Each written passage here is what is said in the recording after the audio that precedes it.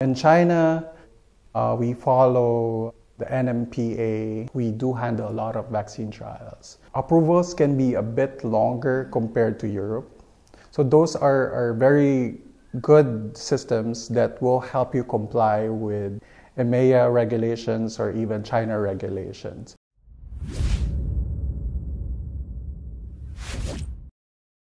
Hello and welcome to the Industry Voice podcast series. Today I'm interviewing the representative of Chinese innovative vaccine company Recbio. We will be discussing the current tendencies in project management and industry-specific technologies in China and around the world. Please welcome Phillip James, project director at Recbio. Hello Phillip, nice to have you here. Hi, thank you Paulina for having us today. And my first question to you would be, what is it like being a project director at innovative vaccine company? Great. So as a project director, I'd like to share with you some of my responsibilities first. What I usually do is I lead the strategies of the studies we are managing. And I monitor the progress as well and the delivery of the project. In a small biotech, usually the people are limited, and what we do is we really do beyond our job description. So it's really exhilarating and exciting day by day looking at its progress, and I feel that every work that I do really has an effect to the development of those studies. Thank you. It's very interesting. We are living in extremely turbulent times. What project management approaches are the most salient during times of crisis? Great question. I think the most important is to really adapt agile methodologies, such as being able to mitigate risk immediately. So at this time, there's so many things that could happen, such as delays on deliveries of investigational drugs, as an example. So as a project manager, as a project director, you really have to think of innovative ways, do a lot of planning. And in terms of communication, we were very limited to virtual meetings. It takes some of the time, so it would be very good to really plan those meetings, make it effective, and communication with partners like CROs, like OCT, we have really developed a very effective way of communicating. Okay, thank you. And today, project teams are becoming more globally and culturally diverse, and do have an awareness of differences in project management practices across the borders. What are main peculiarities of doing business in China and Europe, for example?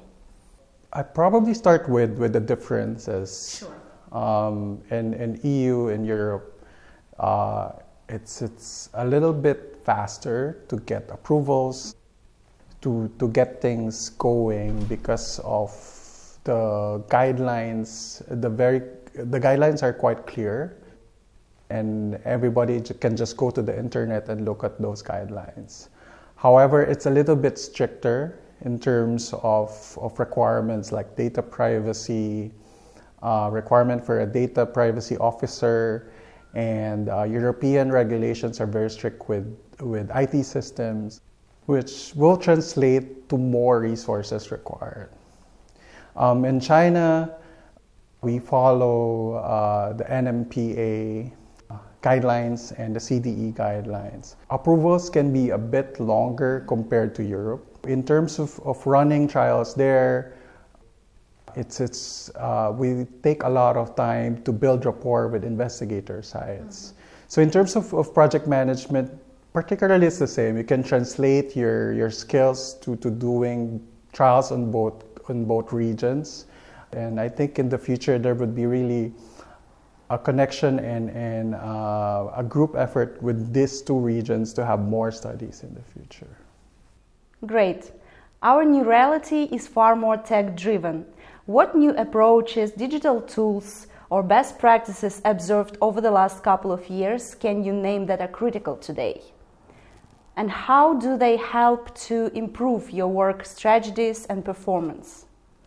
Great.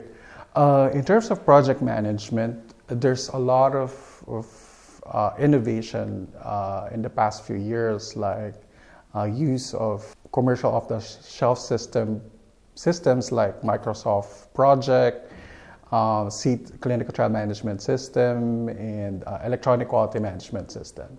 So those are very good systems that will help you comply with EMEA regulations or even China regulations. In terms of running clinical trials, I would see that systems like electronic patient-reported outcome systems will now be very salient and important for running trials, because those devices, those patient-reported outcome devices like iPads, iPhones, or smartphones will really ensure data integrity. For example, in a trial with 10,000 subjects, if you use an electronic diary, electronic or a tablet, you would ultimately, or you would immediately be able to have data integrity there, and will save a lot of time. So I think in the future, more and more of these types of devices would be adopted into trials. And what are Recbio's criteria for selecting a CRO when you outsource one? We do a lot of due diligence when we select a CRO. It's very important for us to look at the credibility and the experience of a CRO.